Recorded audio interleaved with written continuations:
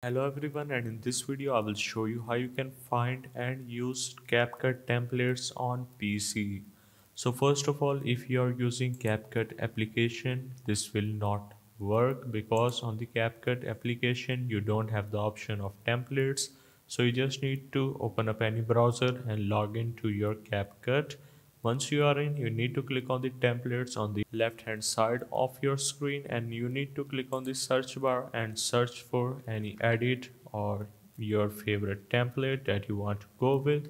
So I will simply search for my template, and then we have all kind of templates that we can go with. So I will simply select this particular one and click on the use this template.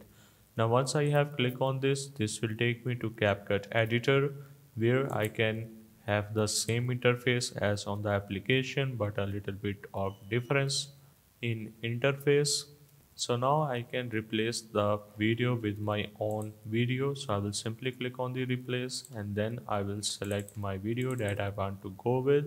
So I want to go with this particular video, so I will click on the open, and now I will wait for it to upload completely. So once you are done with your editing, you just need to click on the export on the top right and you are good to go.